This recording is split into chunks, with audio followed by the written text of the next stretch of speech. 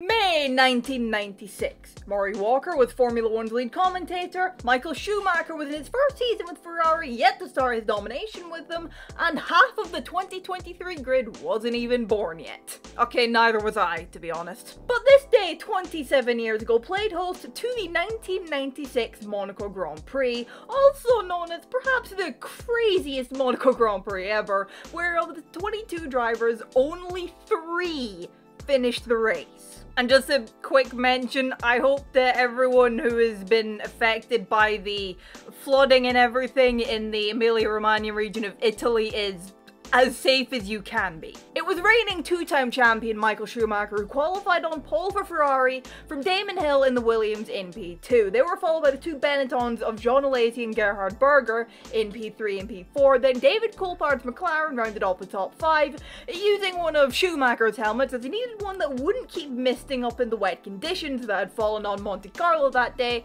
and that was happening to his own helmets. Now, before the race even started, there was already a car that was out of the race with Andrea Montermini. I butchered that pronunciation. He had crashed in the morning warm-up session and as a result would not be starting the race. So we're already one car down and the lights haven't even gone out yet. But when the lights did go out, there was carnage before the first lap even ended.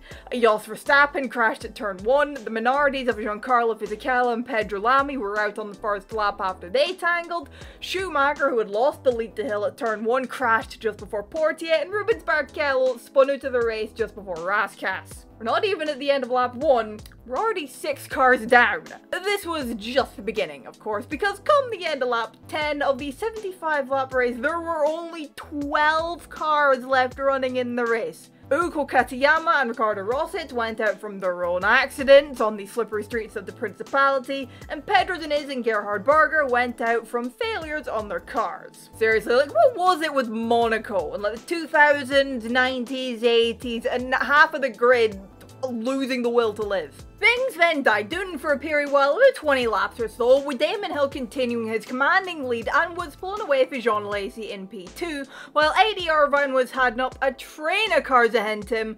But things were generally calm. It also wasn't raining, so a dry line was beginning to form on the track, meaning that lured drivers into the pit lane for a change from the wet tyres to the dry tyres, and also for refueling because F1 had refueling at this point. Hill did briefly lose the lead to Alesi during this time. Alesi had yet to make his pit stop, but the man who would go on to win the 1996 title did take back the lead just 1 lap later. After people had stopped, things resumed with Hill leading, Alesi in second, Irvine third, Panis was up to 4th, and Coulthard rounded off the top 5 ahead of Herbert in the final points paying position of P6.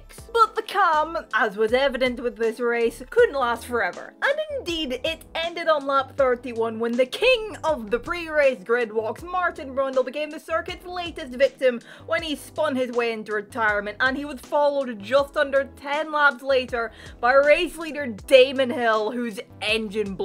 The race lead then went to Frenchman Jean Alesi, and again things died down for a bit until he retired from the race with a suspension failure on lap 60, becoming the 13th retirement of the race. Only 9 cars were left at this point. That handed the lead of the race to his fellow Frenchman Olivier Panis, who had started this race in P14, might I mention, and he'd been keeping his nose clean and avoiding all the carnage around him to quietly get himself up the order and to benefit from his rivals' misfortunes around the streets that afternoon. While he was busy leading the race, about 6 laps later on lap 66, the sole remaining Williams car of Jacques Villeneuve was contending with Luca Badoa in the 40 car, who was at this point 6 laps down on the race leader Panis. Unbearable, Villeneuve was trying to sneak his way past the Italian, but it didn't quite go to plan as he found himself stuck between a Formula 1 car and a barrier. And a barrier ain't exactly a very movable object, and Badoa wasn't exactly giving him much room.